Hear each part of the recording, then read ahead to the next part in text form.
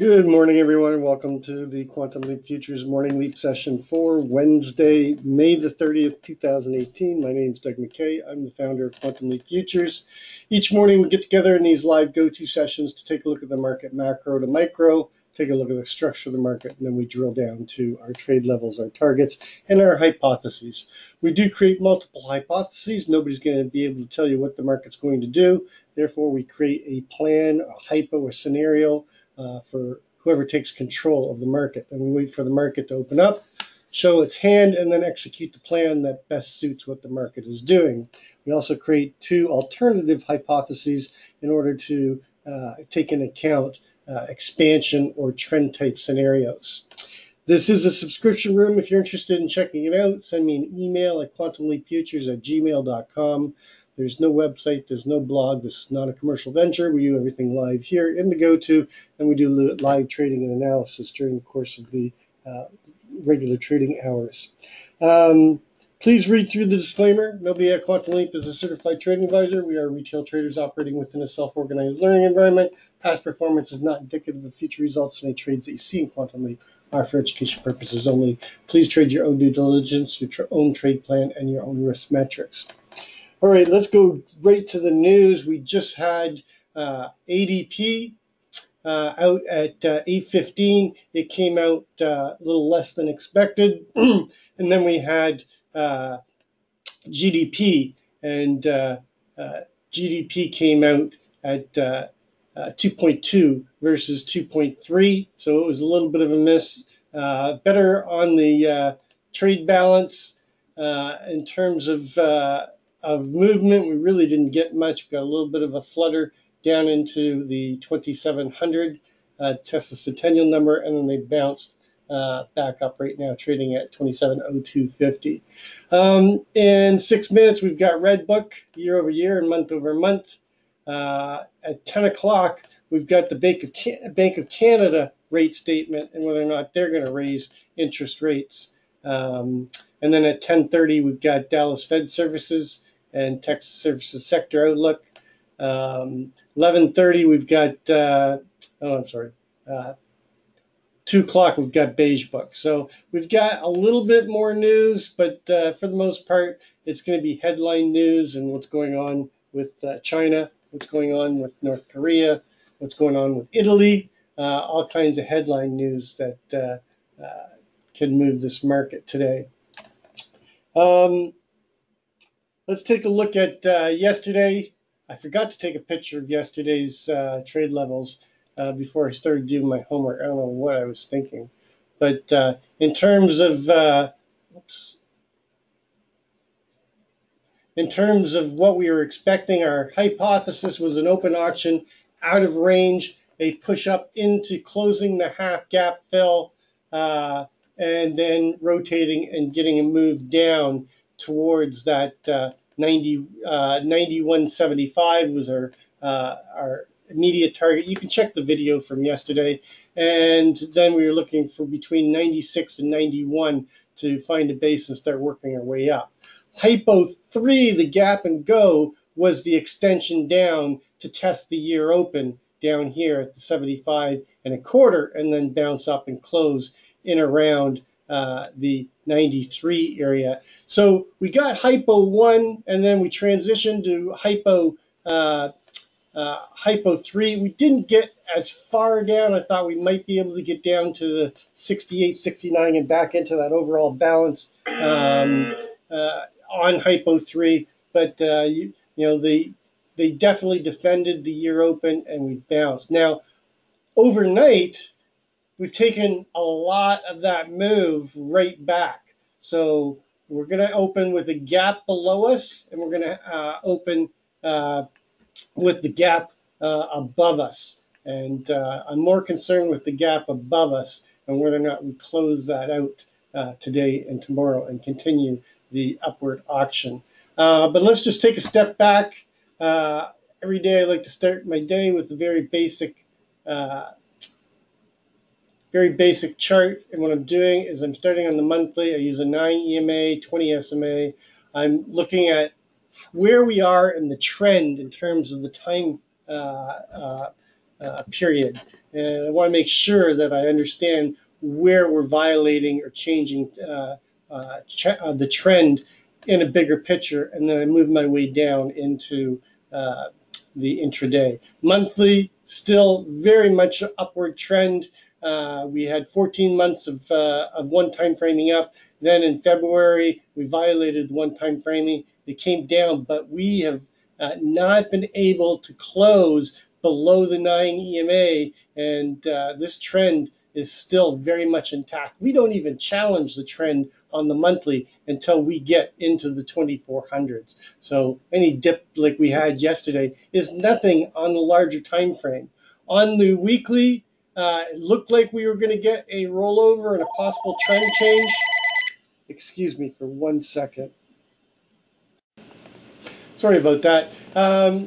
It looked like we were going to roll over and get a possible trend change, but then they took it back. And what we've been doing is we've been consolidating in this symmetrical triangle and compressing for the next move. But yesterday, so far this week, we've challenged below the 9 and the 20, but they've taken it right back, and we're just trading in between the two right now. So we are seeing a little bit of weakness on the weekly. On the daily, same thing. We're in this compression, this coiling. For the last 10 days, we've been in this balance. It looked like they're going to take us out of balance yesterday, and then so far we're coming right back up. We are below the 9 and 20. We've lost slope and separation, so we could see a possible start of a downward trend on the smaller time frame. Looking at the 4-hour, looked like we were going to get this move down and a continuation, but right now they're challenging the 9 from below and above it, and we need to hold this 2700 and get the continuation up towards the balance up at the 1820 area. And then just going to the 30-minute, you can see that we have started an upward trend. We came on down and challenged it on the news. Right now we're just sitting right on top of the 9 EMA. We've lost some slope and separation, so we're at a decision point. If we take a look at this in the bigger picture, in the structure of things,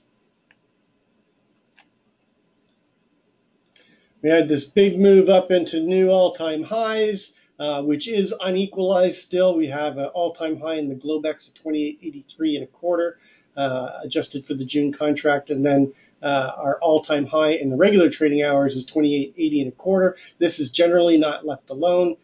Historically, the RTH session will trade into an all-time high that was put into the Globex. I call it unequalized all-time highs. We tried to hold value in the 2800s, then they gapped down, and I started my profile, my microcomposite on the gap down day, and then we made a trip all the way down into a former balance area, price acceptance area, found buyers, rotated us, tried to break out twice, but they kept failing at the 2800, and then we came down, and since we've come back down, we've basically been chopping in this large value area range that runs from the 4175 area to the 2628. It looked like we were going to break out, and they stalled. We did get the VPOC shift from the 68, 69 area up to the 18 area. The balance that we've been in for the last 10, 11 days is in line with that, and it looked like they were accepting price for the move up. And then, of course, yesterday we gapped down. We take a trip back down, put in a low of the week at 26.75 and a quarter is the full session year open. So we came down, tested the year open, buyer stepped in and rotated us back. And right now we're trying to hang on to the 2700s and trading at 2701.75. Over underline is going to be this 2703.50 for a couple different reasons. I'll get into that in just a few minutes when I talk about critical mass. But right now we're below balance with a gap above us, and then we're going to have the gap from yesterday's close at 26.91. There's also a TPO single at 96. So in terms of the bigger picture numbers, over underline 0350 to 04. Above that, look for rotation up into the 1820 area and the close of this gap. The key line above is going to be still up at that 4175 area. That takes us out of this value area and above a key microcomposite and a key composite and microcomposite LVN, and then I'd be looking for the continuation up into that 56, 57 area. If we do not get back above the 0350, look for the rotation down to the single from yesterday at 96 and a gap close down here at the 26.91.75, which was our target for hypo 1 yesterday. Key line in the sand below is going to remain the same as it was yesterday, 26.84 and a quarter. Below that, I don't think we'll find the same buyers down at 75. They'll have to come back down into the longer time frame balance, that is this microcomposite, and where this microcomposite VPOC shifted from is down here at the 68, 69. So we've got a double distribution on the bigger picture and double distribution on the intermediate picture, and then we've fallen out of balance. So it's going to be very important today, this 27.0350. To also take that into account is we have a week open at 27.29. I'm sorry, month open. We have a month open at 26.46 and a quarter. Our daily full session 20 period average true range right now is running at 28.90. So if we have 2 sessions left to trade today and tomorrow, our monthly critical mass is right here at 27.04. What do I mean by that? Well, if we get above the 27.04 and hold into the afternoon, it becomes less likely that the sellers can take this down below the open of the month, and we're going to end up with a positive month or a bullish month.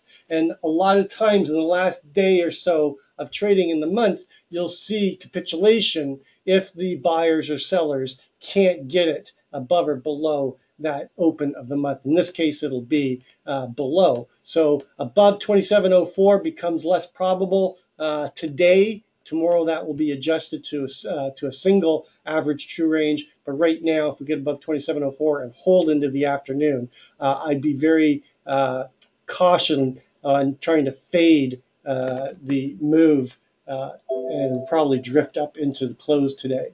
In terms of the overnight inventory, it's about, I'd say, 60% to 70% net long. We opened and we tested down into the 86.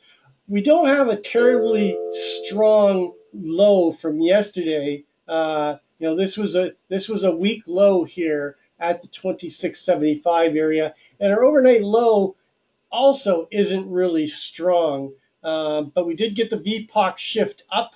Most of the night it was down here in the 92 and a quarter area. It's now shifted twice up. So we are seeing some action at the higher end of last night, but we've remained inside of yesterday's trading day. So we have an inside session. So it's not going to give us a terrible amount of information, but we're back in the 2700s, and that's why I'm saying the 27.03.04 area is going to be our key area. So I'm just going to adjust this, put this as our over underline. Below it, I'm looking for a break below the 2700, back to the TPO single. Just show you what I mean by that. If you go to market profile, which is time price opportunity, and time at price, you can see that we have a single right here, and these are generally closed within the next couple sessions. So that will remain a target as long as we break below the 2700 or don't get above the 2703.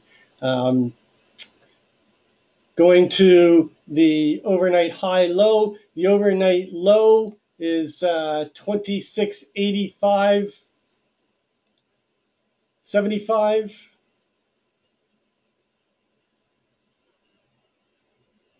Okay, which is just above our key line in the sand, that very important CLVN. With the average true range of 2890, our upside daily ATR target is at 2714. So above that, we kick into our alternative trend type scenario and looking for a move up into the 18. But we'll get to that when we get into the hypos. Currently, right now, we could shift the overnight high. It's also weak at 2707.75, but I'll put it in, and if I have to make adjustments on the open, I will do that. And based on the average true range, 2707.75 less the 2890, our downside daily ATR target is 2678.75.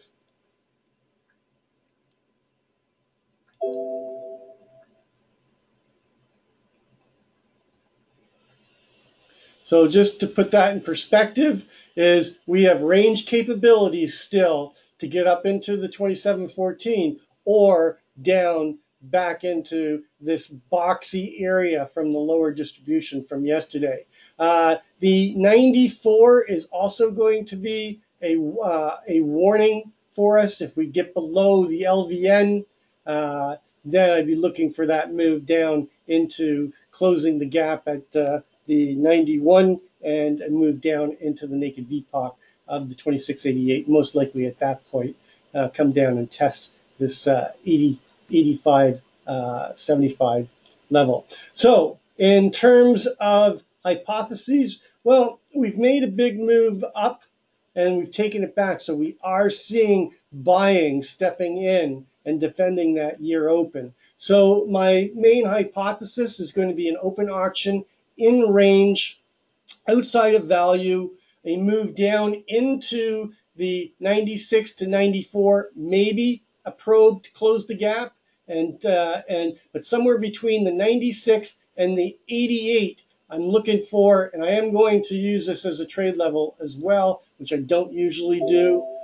Trade levels are targets, but also areas where I'll execute. And I'm looking for buyers to step in and rotate us up and test this 13-14 area. I don't know if we're going to get above it today, but I'm looking for some resistance here, and we're probably going to close somewhere in around the 2705 to 2709 area. That's hypo 1.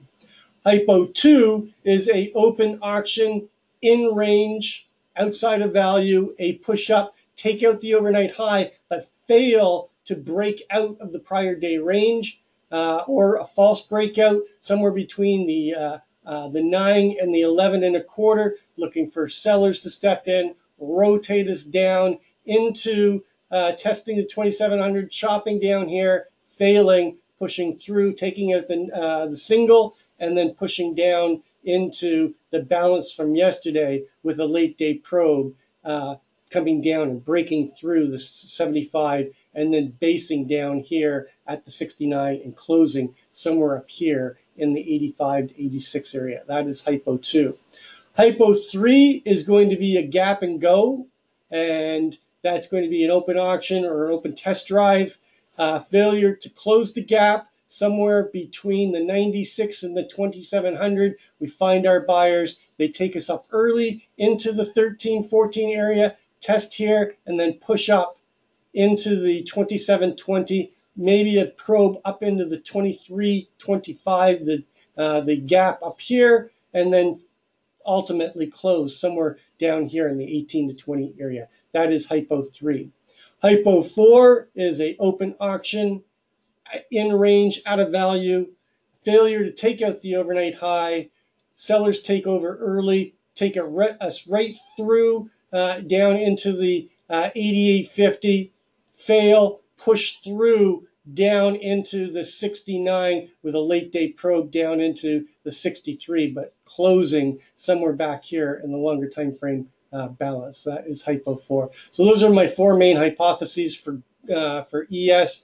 Going over to gold, I've rolled gold over to the August contract. That's the Q, the GCQ, and the composite VPOC, which was at the 1290.80, has shifted up to 1295.90, adjusted to the August contract. That's the most traded price, going all the way back to the 2008, October the 24th.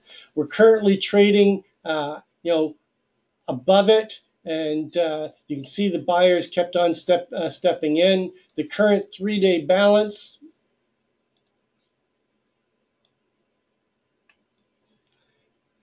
is the VPOC at 1301.70. That's the line that you want them to hold, and you want them to get up into this 09, which would have been the 06 level we were looking at in the June contract. And once we get above that, I'm looking for a push up into this 1819 area, which is the balance that we fell out of here. If we don't hold the 01, then I'd be looking for a move back into the 96 to 94 area and back into this balance. And then the key area we need to hold now on the downside is this 91 area. If we break below that, then we're still looking for that move down into that 84, 85 area that was adjusted up from the 79 to 80 area.